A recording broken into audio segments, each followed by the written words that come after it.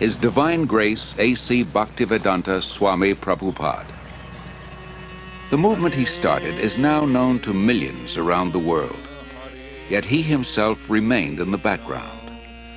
Without personal ambition, he worked humbly to spread Krishna consciousness, devotional service to the Supreme Personality of Godhead. Yet his achievements and personal character did not go unnoticed. The world's leading scholars and religionists praised his unique contribution, and thousands grew to love him as their dearmost friend and well-wisher. In his memory, his disciples erected a stunning memorial in the hills of West Virginia, now visited by 500,000 people a year. In this and many other ways around the world, Srila Prabhupada is offered expressions of love by those whose lives he most deeply touched.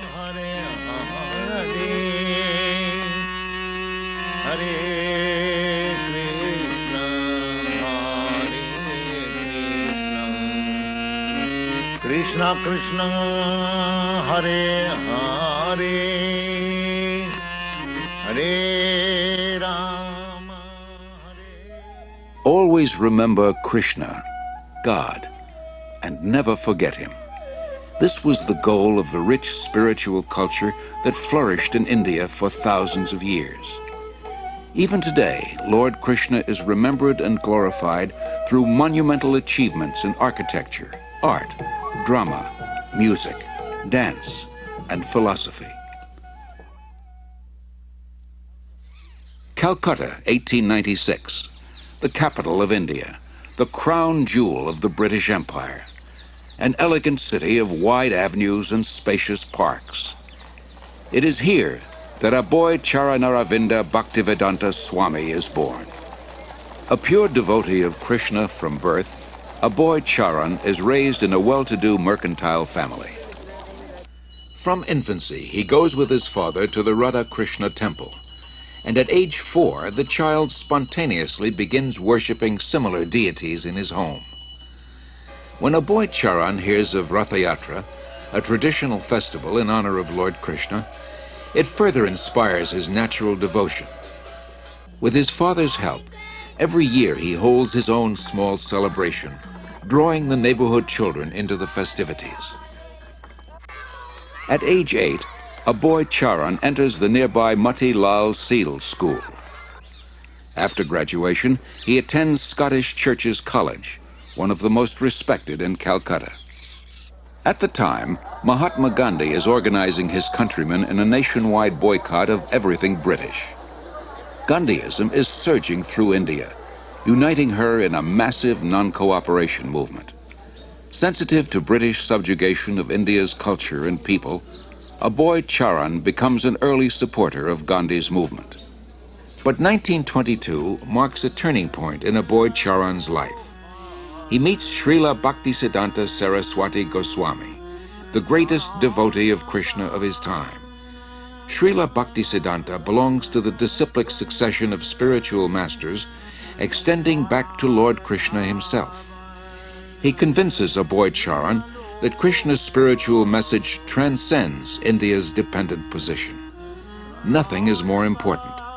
He requests Aboy Charan to spread Krishna consciousness in the Western world. Aboy Charan hears and is deeply impressed. By this time, Aboy Charan has a growing family. He moves to Allahabad and starts a successful pharmacy. All the while, his spiritual master's words remain implanted in his heart. In 1933, he becomes a disciple of Srila Bhaktisiddhanta, who comments, "He will do everything in due time."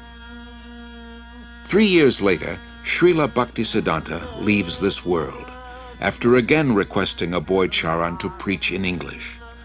Aboy Charan takes his words to heart and starts writing prodigiously. In 1944, he single-handedly begins publishing and distributing Back to Godhead, a fortnightly.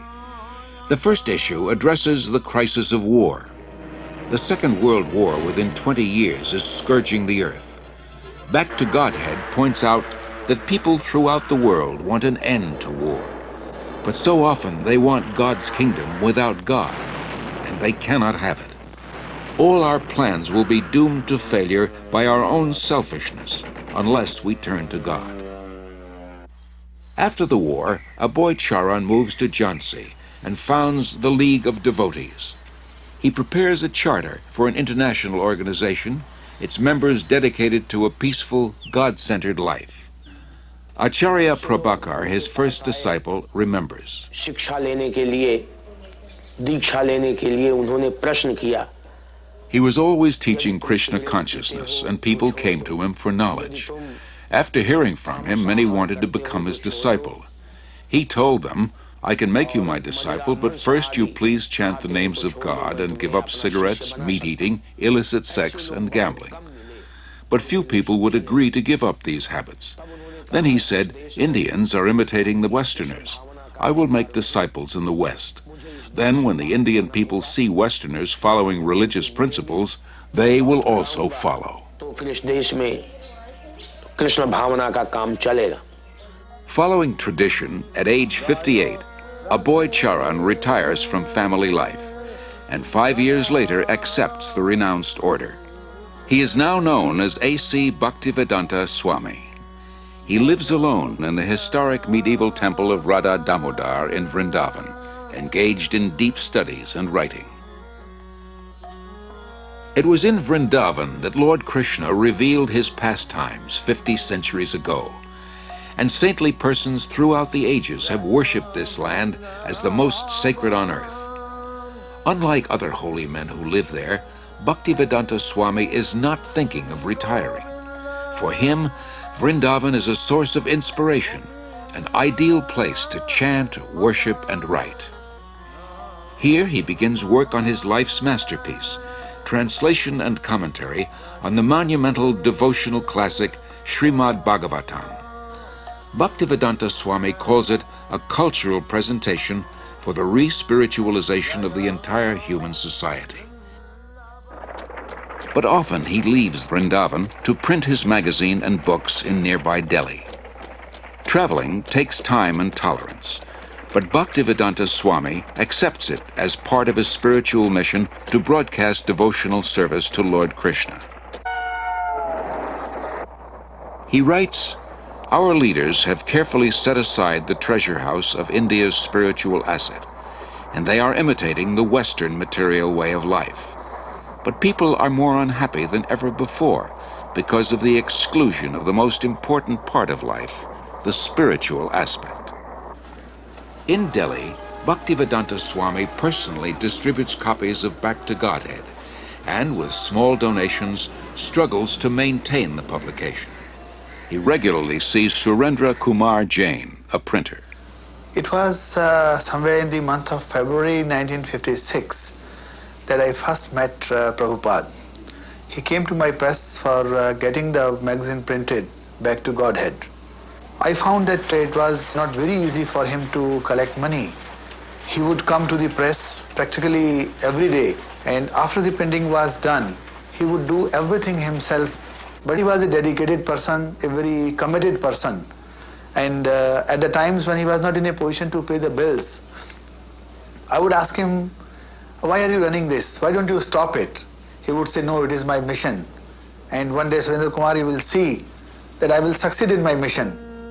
By 1964, Bhaktivedanta Swami completes 3 volumes of Srimad Bhagavatam. Prime Minister Lal Bahadur Shastri lauds his accomplishment and recommends his books for placement in India's public libraries. Sumati Morarji, chairman of the Scindia Steamship Company, gives contributions for printing Bhaktivedanta Swami's books and arranges for his passage to America. And he used to come every evening. And one day he said that he would like to go to America. I was surprised. I said, Swamiji, don't go there. You are too old to go, and it will be too cold for you. Still he insisted. So I said, all right. So I made arrangement for him to go by Jaladuta. On way, while he was passing through Suez, that day was Lord Krishna's birthday, and he gathered all the people on board the ship, all the crew members, officers, and recited some shloka, and then some prasad was distributed to them and all that. Bhaktivedanta Swami, a lone mendicant, 70 years old, traveling halfway across the world. His only resources, the message he carries and his unflinching faith. The voyage on the Jaladuta proves a great trial. Bhaktivedanta Swami endures seasickness and then suffers severe chest pains. In 2 days he has 2 heart attacks. If another comes, he thinks he will surely not survive. But gradually he recovers. He writes, "I feel today better, but I am feeling separation from Vrindavan. I have no qualification, but I have taken up the risk just to carry out the order of my spiritual master." September 17th, 1965. The Jaladuta arrives in Boston Harbor. On board, Bhaktivedanta Swami writes, "My dear Lord Krishna, you are so kind upon this useless soul, but I do not know why you have brought me here. Most of the population here is absorbed in material life. How will I make them understand your message? I can simply repeat your words, and if you like, you can make my power of speaking suitable for their understanding. I have no devotion, nor do I have any knowledge, but I have strong faith in the holy name of Krishna. I have been designated as Bhaktivedanta, devotion with knowledge, and now, if you like, you can fulfill the real purport of Bhaktivedanta. Signed, the most unfortunate, insignificant beggar, A.C. Bhaktivedanta Swami." Bhaktivedanta Swami first stays in Butler, Pennsylvania, in the home of a friend's son, Gopal Agarwal, and his wife Sally. The Swami was a friend of my husband's father, Mr. Agarwal, in Agra, India. And he asked me to sponsor the Swami, and that's what I did. And that's why he came to our house in the middle of the night one night. He stayed with us for a month in Butler. And I learned, over the time, I learned to love him as I would a father-in-law. He was a very sensitive and kindly type of person. He was indeed one of the most unusual men I've ever known in my life. The Swami came with so few possessions. He came with the clothes he had on his back. He had a typewriter and he had his books. And he had a bag of cereal. Imagine coming to a country on the other side of the world with so little, and yet he came with so much in himself. The Swami brought a pan with him in which he cooked his food, and in fact cooked our lunch too. Our little boy was only 6 months old when he came, and the Swami was there when Bridge first stood, and he laughed and laughed to see him stand up. When he laughed, he was just oceanic. He just seemed to take in the entire universe when he laughed, and he laughed a lot. I enjoyed my association for that 1 month with him about as much as I've enjoyed anything in my life. Although comfortable in Butler, Bhaktivedanta Swami thought the most important philosophy in the world, Krishna consciousness, should be spread in one of the most important cities in the world, New York. He moves to 100 West 72nd Street. 3 months later, his typewriter and tape recorder for translating are stolen. Bhaktivedanta Swami later said, "I came to America risking my life. I was physically unfit and at the fag end of my days. Sometimes I did not know where to live, nor was I used to the severe cold. Seemingly I was alone for 1 year, but I never felt alone. I always felt the presence of my spiritual master, so I did not lose my enthusiasm, despite all difficulties." Bhaktivedanta Swami arrived in America during a decade of discontent. There's widespread dissatisfaction with America's war in Vietnam, and with what some consider her racist, exploitative dealings at home and abroad. Disillusioned by the establishment, the youth create a counterculture of their own. Around the time Bhaktivedanta Swami came, waves of Americans are breaking away from the status quo, searching for an alternative. For a short time, Bhaktivedanta Swami lives in the Bowery in a loft given by a friend. Mukunda Goswami, who was attending his classes at this time, tells of their first meeting. He wore very thick glasses and had a big Sanskrit book spread out before him. His voice was very deep and resonant. He spoke with great authority, and the Sanskrit shlokas he spoke were very beautiful, very melodious. He was obviously a very distinguished scholar, and I became very curious, almost astonished as to how someone of his stature, he looked very much like an aristocrat, could be living and residing in the Bowery, the Skid Row of New York. And afterwards I approached him to speak. I was standing and he was sitting on his small dais, so he was looking up at me, and he had the look of a very happy, innocent young child. And I could see that he actually had all the time in the world for me. He wasn't short of time. I asked questions, he would answer. Then after some time, he moved to a somewhat better neighborhood on 2nd Avenue. We helped him rent a small storefront there, and he had an apartment in the back. And within a few weeks' time, this little storefront on 2nd Avenue, on the Lower East Side of New York, which was then populated by thousands of young hippies, had been transformed into a beautiful Krishna temple. Allen Ginsberg, I remember, began to come at that time. When he moved down the Lower East Side, I thought that was a stroke of brilliant social judgment, because traditionally Swamis, yogis, Zen masters all moved uptown to the rich and were sponsored and funded by the rich, and you would find Krishnamurti living in elegant apartments on the Upper East Side with drawing rooms and French furniture, and here was Bhaktivedanta like in the depths of Calcutta, where the hippies were and where the acid heads were, and the freaks and the amphetamine heads and the meth monsters. So it seemed like he was actually bringing some kind of ray of song and light to the right place, the lower depths where it was needed, and where, of course, the Lower East Side was the intellectual center in certain respects, in art and in advanced spiritual vibrations, particularly in the 60s. So it seemed historically just move on his part.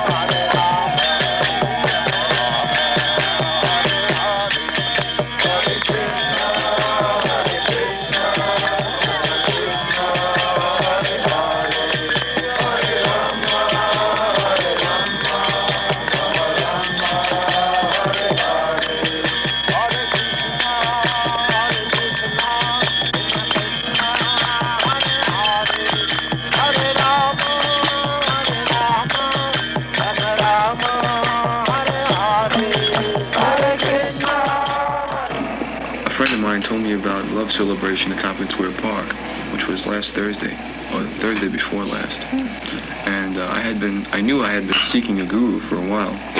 So Krishna sent me there, and I was there. And after meeting some of the initiates, I knew that the Swami really had to be into something. I came here in America in September 1965. I was wandering in the street, and some of the boys saw me, and gradually they came to me. My mission is to preach the philosophy of Lord Chaitanya, chanting Hare Krishna, Krishna Krishna, Hare Hare, Hare Rama, Rama Rama, Hare Hare. This transcendental vibration will cleanse the dirty things of the mind. It doesn't matter what he is. This transcendental vibration is equally appealing to everyone without any question of language, nationality, creed or caste, because it is coming forth from the depth of the soul. Krishna was all along preparing something, Bhaktivedanta Swami later wrote, and he brought you to me one by one, sincere boys and girls, to be trained in Krishna consciousness. Now I can see that it is a miracle. Otherwise, one old man with only a few books to sell for barely getting food, how could he survive? What to speak of introducing a God-conscious movement in a materialistic society? For Bhaktivedanta Swami, these are happy days. Singing and speaking with the vigor of a young man, he brings the Hare Krishna movement into the public eye by chanting in the parks, by distributing Back to Godhead magazine, by holding free Sunday love feasts. Many are attracted. His hopes for the future expand without limit. The Hare Krishna movement has taken root.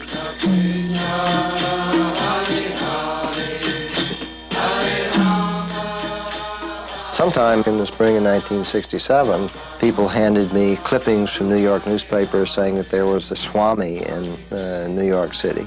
So I went to New York to look up this person and his movement. My first contact was with disciples apart from Bhaktivedanta Swami, and I was frankly somewhat disappointed by the disciples. They seemed to be not very informed about what they were doing. They were unclear about the whole thing.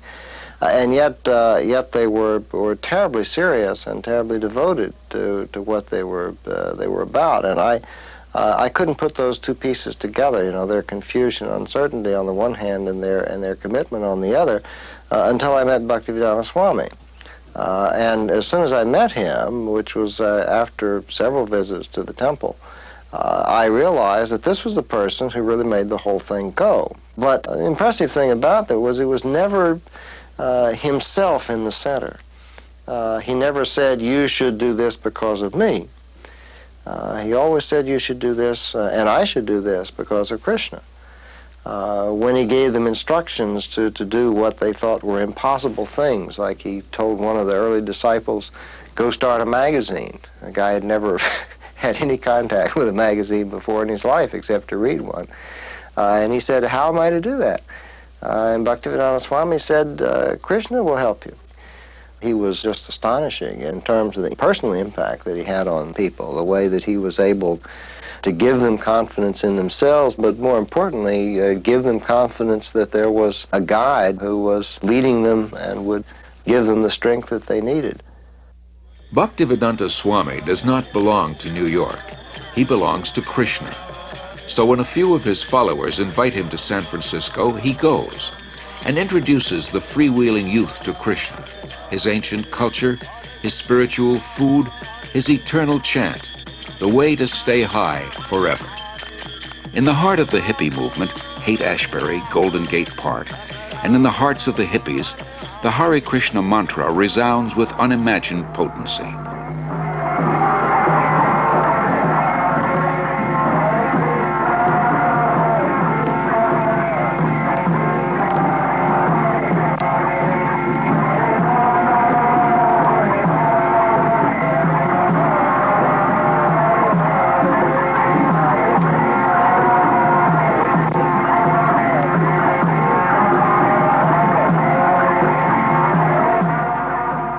As in New York, Bhaktivedanta Swami gathers sincere followers.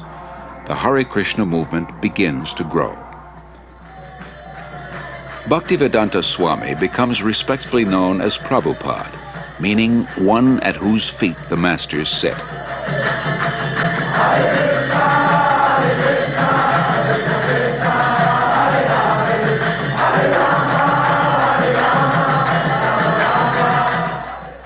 From Montreal, Prabhupada sends 6 disciples to open a temple in London. Yamuna Devi Dasi remembers. So we went to London that fall, and although we had no permanent place of residence and we were completely dependent on Krishna, somehow or another, by the enthusiasm that Srila Prabhupada had given us in Montreal, we were able to make contact with George Harrison, who was a member of the Beatles at the time. And he was such a pleasant person to be with. He so much appreciated the Hare Krishna mantra that he immediately said, let's make a 45 record. So we'd cut a record, and he was very pleased with it, did a little background music on it, and it was released, and Apple organized tours for us. We went to Germany and France and had television coverage. And in this way, the London Times wanted to do, the Sunday Times wanted to do a feature on us, and we were able to send the report back to Srila Prabhupada with the headlines, "Krishna Consciousness Startles London." As people come to him, convinced of the Krishna conscious philosophy, Srila Prabhupada accepts them for initiation, not on the basis of birth, as in the rigid Hindu caste system, but on the basis of qualification and sincerity. In the whole history of Indian spiritual life, no one has ever attempted something as bold and seemingly impossible, to transform Westerners into full-fledged devotees of Lord Krishna. But by his intense spiritual energy and compassion, Srila Prabhupada is successful beyond his own expectations. How old is the movement? But from historical point of view, it is about 5,000 years old. Why has it just begun to really catch on in the Western world? I mean, just recently, in recent years, has it begun to sweep the Western world? Why is this? The Western world, the younger generation were being frustrated with the hippie movement. So, when they saw something tangible, they accepted it. What things would, if everyone in the United States believed in Krishna to the extent that you do, what would happen to this country? How would it be transformed? They'll be very happy and peaceful. There will be no more hippies. What would you describe as a hippie? Someone who smokes. You know better than me. Something extraordinary. The thing that really inspired me the most about Srila Prabhupada was his complete dedication to his devotees. The thing that Prabhupada liked the best was to be with his disciples. It wasn't that he took on large amounts of disciples and then sat back and then just pushed them to do this and that and the other for himself. He did more for us than we ever did for him. And traveling with him personally, I got to see what a tremendous sacrifice he made for us. And even when he was ill, he would still preach. He would still be concerned. He would still be asking after how things were going in the society that he created, how were individual disciples doing. He always had time also to look to our personal needs. He was very concerned. Prabhupada wasn't aloof. All he really wanted was us to reciprocate the love that he gave to us. And if we reciprocated, he would give us more. So my personal experience with Srila Prabhupada was that I found in him a person that I could actually genuinely fully give myself to. In Srila Prabhupada's eyes, Krishna consciousness is not an armchair philosophy or a part-time religion. It is a way of life, a transcendental culture that can end man's political, economic, and social problems. To realize his vision, Srila Prabhupada circles the globe 14 times in 12 years, inspiring his followers and discussing Krishna consciousness with all interested persons. His door is open to everyone. Actually, nothing is private property. Everything belongs to God. Rather, we have stolen God's property and claiming my property. That is Australia. The Englishman came here, but is that the property of the Englishman? It was there. America, it was there. And when everything will be finished, it will be there. In the middle we come and claim, it is my property and fight. To revive the Krishna conscious tradition in its full richness, Prabhupada envisions God-centered, self-sufficient farm communities based on the principle of plain living and high thinking. The first such community begins on 133 acres in the hills of West Virginia. Prabhupada calls it New Vrindavan, after Krishna's place of pastimes in India. In 1972, Srila Prabhupada begins a Krishna-conscious primary school system in Dallas, Texas. Srila Prabhupada very practically introduced a primary school system to teach children self-realization along with regular studies. This means that the Gurukul system is unique in that the educators are themselves free of vices. We could hardly find an institution where the faculty members are free of loose sexual relationships, intoxication, smoking, although they may have good credentials academically. That would be rare to find. But in Krishna consciousness, the teacher must also be on a platform of pure devotional service, because the children are very impressionable and they'll learn whatever their educators are actually doing, not just what they're saying. So these were some of the principles that Srila Prabhupada introduced in Gurukula.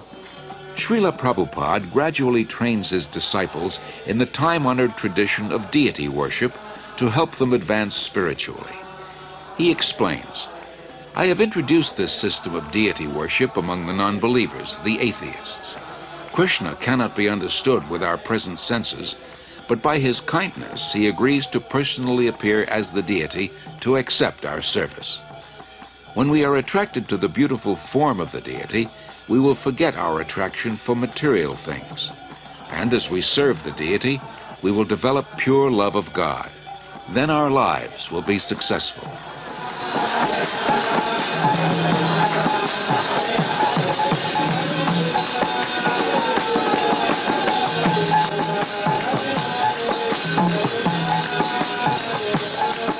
In Melbourne, Australia, Srila Prabhupada worships Lord Chaitanya, a divine incarnation of Krishna. By Chaitanya Mahaprabhu's mercy, we have installed the deity here in your country. You are very fortunate that Chaitanya Mahaprabhu has come to your country to teach you how you become free of all anxieties. This is Chaitanya Mahaprabhu's mission.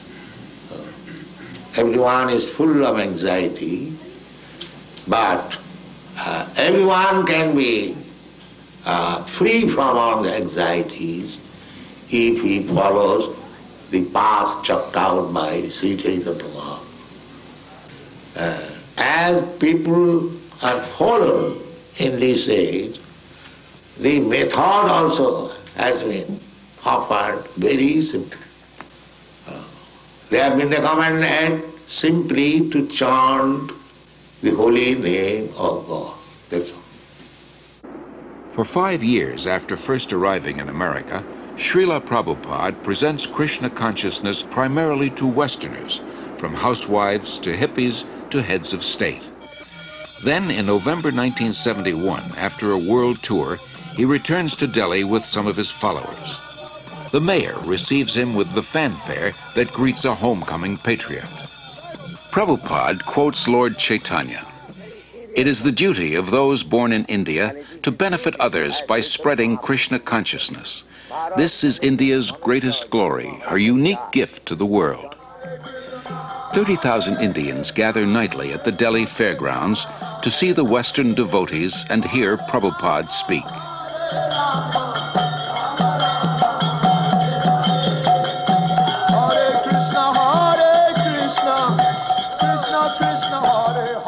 To bring about this change in India, that the revival of Krishna consciousness, Prabhupada's plan was to bring his dancing white elephants. He told us that when I bring my Western disciples to India, they will all come to see my dancing white elephants, he said.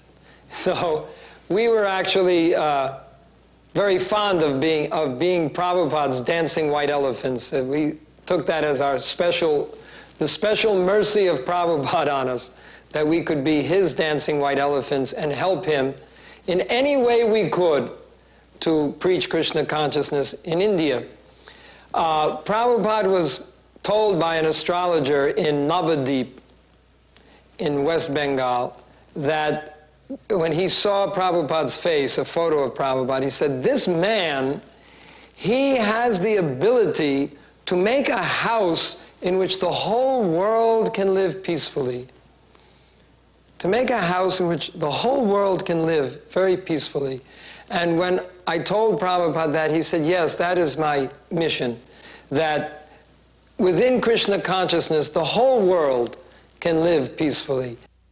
While the Hare Krishna movement spreads worldwide, Srila Prabhupada wants to nurture its roots in India. He journeys to Mayapur, West Bengal, the birthplace of Lord Chaitanya.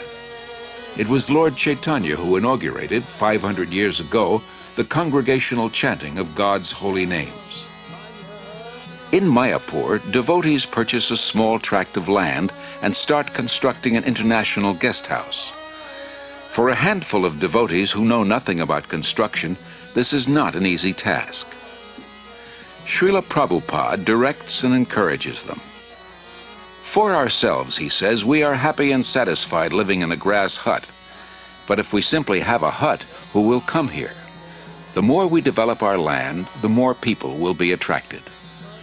Prabhupada plans to build a temple of understanding to house the world's largest planetarium, and around it, a spiritual city with schools, shops, farms, and many temples for worshipping Lord Krishna. Within the hearts of India's people is a natural respect for the eternal Krishna-conscious culture. Many come forward to take part in Srila Prabhupada's movement and accept initiation from him. No one should go hungry within a 10-mile radius of the temple, Prabhupada instructs. In March 1972, devotees start the ISKCON Food Relief Program, distributing prasad, vegetarian food offered to Lord Krishna. As the Mayapur project develops, Prabhupada invites his disciples from 6 continents to join together yearly on the anniversary of Lord Chaitanya's appearance. Prabhupada wants them to be purified and inspired by remembrance of the Lord in his holy land. In Vrindavan, Srila Prabhupada treats his followers to a guided tour of the holy places and personally relates Lord Krishna's pastimes. The devotees relish a bath in the sacred waters of the Yamuna River.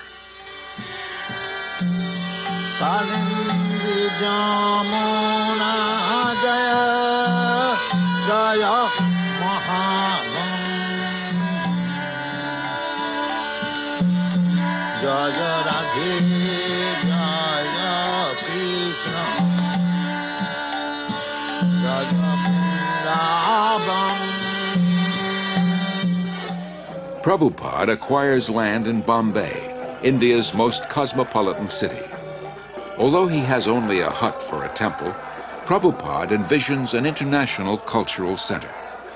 His ambition is to give as many people as possible access to the nectar of transcendental life, whether through philosophy, service, or spiritual food, so that everyone can become happy, hopeful, and peaceful. Dr. N.D. Desai, a leading Bombay industrialist, recalls. From 1971 through 1977, I must have met Prabhupada many, many times. And each time I met Prabhupada, I would try to find fault with him. And even I would try to make him angry, or I once even tried to find out whether he was greedy. I just couldn't find any fault with him. And in fact, you know, in matter of business life or daily life, we do try to see the weakness of the other person, and sometimes we try to, as a businessman, try to take advantage. But here was a person who just wouldn't become agitated. There was absolutely no lust in him. There was no greed in him. There was, I couldn't see a spot of jealousy in him. And then I realized, after 6 years of that he was a very empowered, divine person. Gradually, Srila Prabhupada says, I am seeing all my dreams being fulfilled. In Bombay, a spacious marble temple, a theater, a restaurant, a library, and a twin-towered 7-story hotel. In Mayapur, the planned spiritual city develops. Hare Krishna, Krishna Krishna. In Vrindavan, the popular Krishna Balaram Temple, an international guest house, and a secondary school. Prabhupada sees his society grow into a worldwide confederation with more than 100 temples, restaurants, institutes, schools, and farm communities. 500 years ago, Lord Chaitanya predicted that one day the holy name of Krishna would be heard in every town and village of the world. By the mid-70s, Hare Krishna becomes a household word. When I first met the first Hare Krishnas, I can remember how surprised I was, and really I wondered what this meant. The costumes and the chanting and the shaved heads appeared a little strange, a little bizarre to me. But the more I came to know the movement, I came to find that there was a striking similarity in the essence of what they were teaching and saying, and in my understanding of the original core of Christianity. That is, living simply, not trying to accumulate worldly goods or profit, living with compassion toward all creatures, sharing, loving, and living joyfully. I am impressed with how much the teaching of one man in the spiritual tradition that he brought has impacted itself into the lives of so many people. So in my own view, his contribution is a very important one and will be a lasting one. As a child, Srila Prabhupada celebrated Rath Yatra near his home in Calcutta with his playmates. Years later, he is still celebrating the Rath Yatra festival, but now on the main streets of 20 large cities around the world, and with hundreds of thousands of disciples and guests.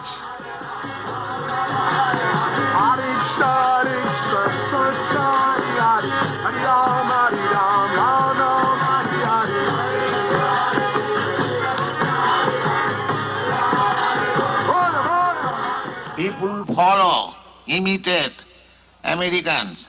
I am traveling all over the world. Everywhere I see they're trying to manufacture this skyscraper building, imitating your country. So, if you kindly become Krishna conscious and chant and dance in ecstasy, emotional love of God, the whole world will follow you and it will be Vaikuntha. There will be no more trouble. Thank you very much. Hare Krishna,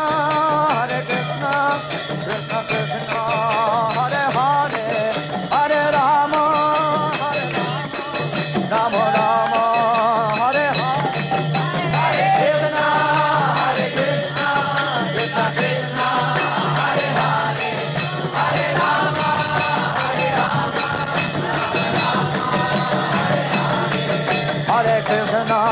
Hare Krishna, Krishna Krishna, Hare Hare, Hare Rama, Rama Rama, Hare Hare. Hare Krishna, Krishna Krishna, Hare Hare, Hare Rama, Rama Rama. Whether before huge crowds or a few disciples or alone, Srila Prabhupada's mood of devotion prevails.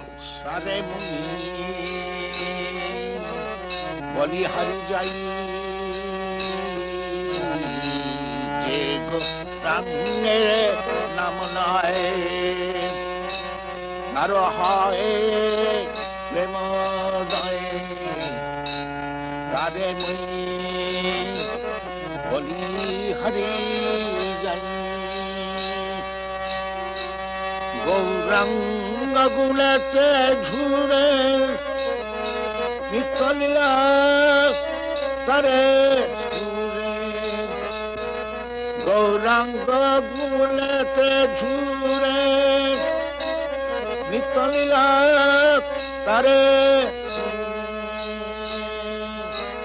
Se jana bhakti hari.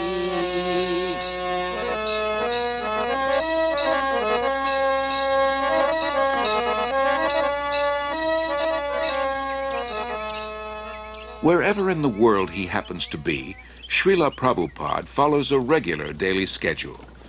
In the quietude of the early mornings, he goes out for lengthy strolls and shares intimate moments with a small group of students and guests. Rejecting superficial and dogmatic thinking, he carefully guides his students to increased insight and understanding. After his walk, Srila Prabhupada greets the deities of the Supreme Lord, offers obeisances, and lectures on a verse from Srimad Bhagavatam.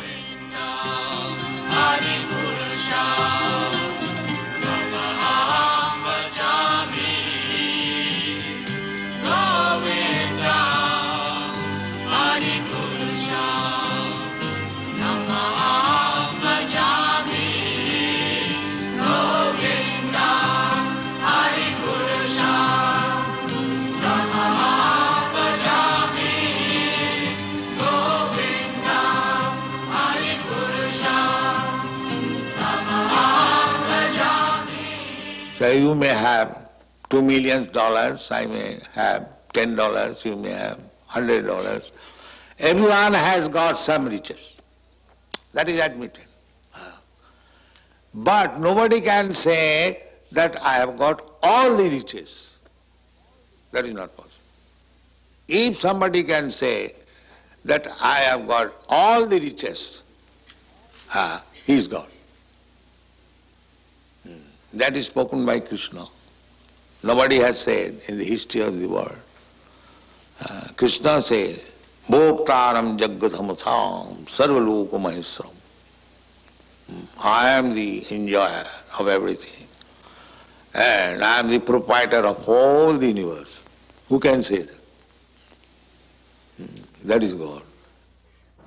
In the afternoons, Prabhupada meets with guests, here in Los Angeles with scholars of religion. Your pride, your property, your family, your bank balance, your skyscraper building, all taken out. Yes, finished. Got out. This is God. Now understand God? To believe or not believe, God will come one day. He'll take you, take your everything and get out. That is stated in the Bhagavad Gita. Those who are not believer in God, to them I come as death and take away everything. Finished. That one has to believe. Yes, as sure as death. Then God is sure. So unless one is madman, he cannot say there is no God.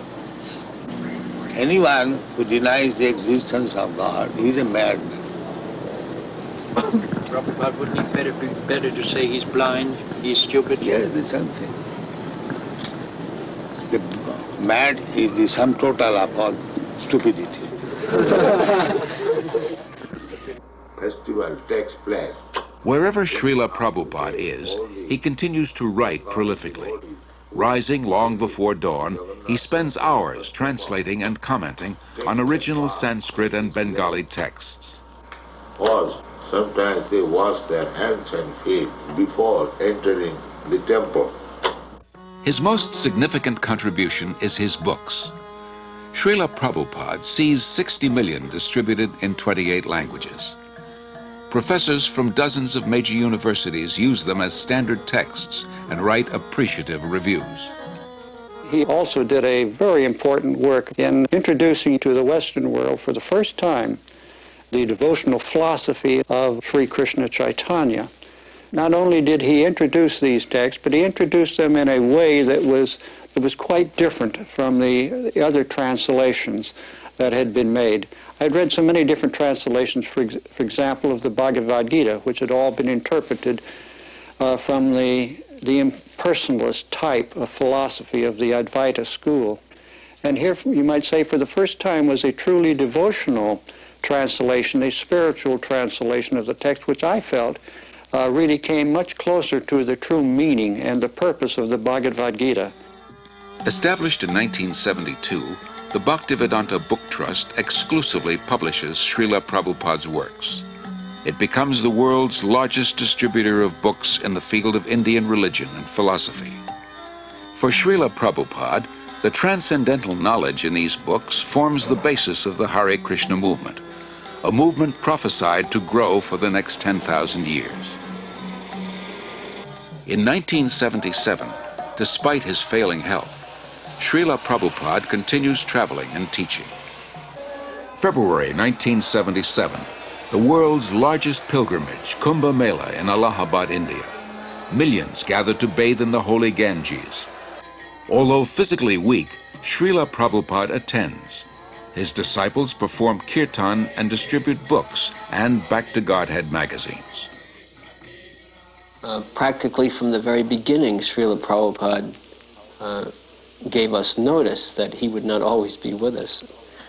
Of course, it was only a few months after he opened the storefront on 26th 2nd Avenue that he became very ill, and he had that heart attack or whatever it was, and it seemed even at that time that he might leave then. And he warned us. He said, I am an old man. I may leave at any moment. The notice is already given. 70 that has already passed. So Prabhupada was never under any illusion that he would remain forever in this world with us. But he said, my instruction will remain. And he trained us from the very beginning to follow his instruction and to use our individuality to execute his instruction for the glorification of Krishna. Although his illness steadily worsens, Srila Prabhupada speaks nightly at a program in Bombay. In May, he journeys to Rishikesh at the foot of the Himalayas to try to regain his health. There, he continues to instruct his intimate disciples. Then in October, Srila Prabhupada returns to his old home, Vrindavan, to spend his final days.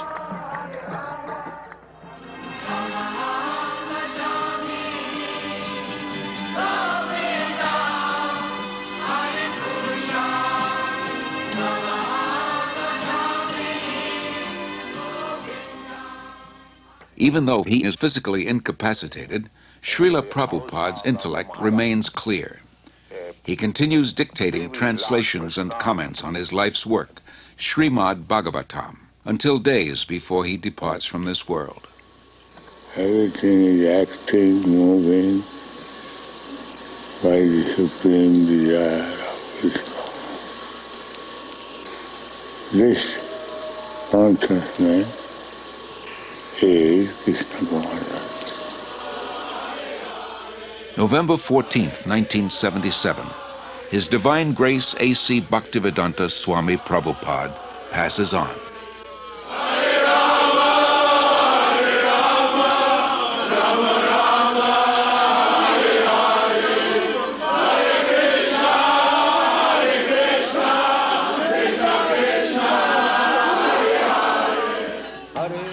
That divine personality who spoke on different subjects with thousands of meanings, who imparted knowledge in thousands of ways, and who inspired thousands of devotees, has now returned to his Lord, Sri Krishna. Being kind to his devotees, Lord Krishna gave them the association of Srila Prabhupada. Being independent in his desires, the Lord has now broken that association. Yet Srila Prabhupada remains. He lives forever in his teachings, and he lives forever in the hearts of his followers as their ever well-wisher.